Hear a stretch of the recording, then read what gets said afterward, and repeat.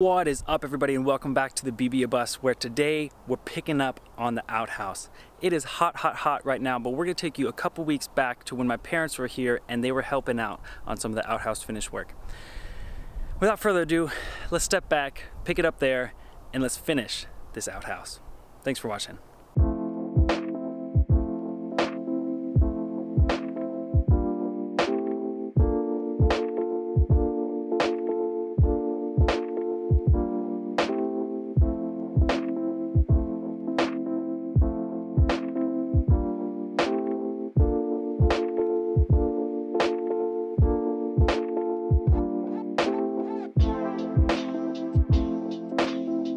In the couple weeks that my parents were here working with me, we took on a lot of the trim on the shower side.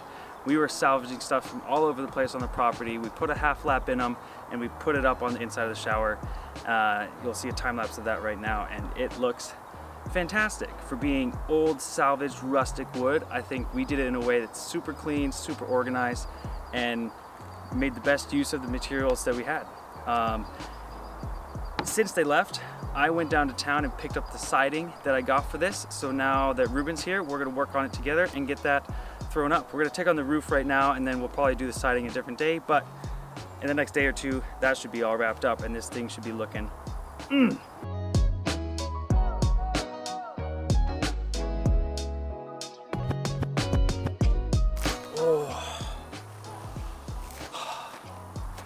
That got ungodly hot up there. It's time to get out of the sun. We're gonna do something else this afternoon, and then maybe this evening we'll put some trim up there, so then the roof's gonna be ready to rock and roll. But I think that looks pretty good for some guys who don't know what they're doing. All right, so it's later in the day. We finally got some clouds, so it's not so crazy hot out here, but came back out to try out the trim. I've never done this before, so I'm just gonna go intuitively and do what makes sense.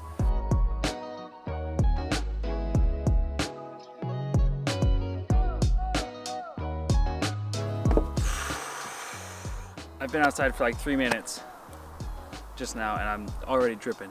It's 98 degrees outside. I don't know why I'm out here, but I don't have other projects that I'm working on, and I want to get this, I want to get it done. You just saw Ruben and I put up the steel for the roof and the bottom trim around the drip edge. I'm not completing that yet because trim work is just really hard with this stuff. I've never used steel siding before, so it takes a lot of thinking and learning and new tools and a different material and different consequences than working with wood or other materials that I'm more familiar with. So I'm taking a pause on the trim because trim's hard. Straight sheets are easier, so I'm gonna work on some straight sheets for the back side of this thing. You don't need to see me cutting them, but I'll film me installing them. So with that, let's get some pieces screwed up back here so this thing starts to look nice and finished.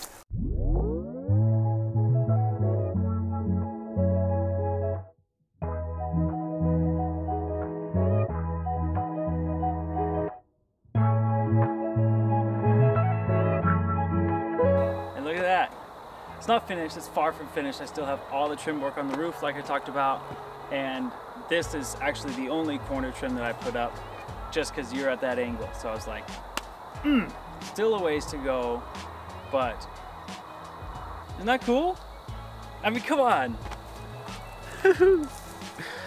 All right, so it is hotter than Hades out here.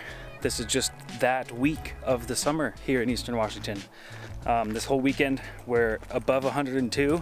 Anyways, that has meant that the last couple of days of me finishing up the Outhouse trim work has been in short spurts when it's cool enough for when I have the energy to, and it was too tough to get a decent time lapse. So we're here with the finished product. I'll tell you, it's far from perfect. Working with metal siding trim pieces is tough for me. Something I've never done before, so I was learning as I went, and you know, it shows, and that's okay. I'm still pretty excited with how it looks and how it turned out. I'll get some better footage later when it's not so hot and harsh, when I get some better light, but the outhouse is wrapped on the outside. The inside still has some finished work to do, but for right now, this thing is ready to rip, and I am buzzing about it. It looks great. I'm really excited with how it turned out. Of course, if you come in with a critical professional eye, you're gonna find some stuff, but that's okay.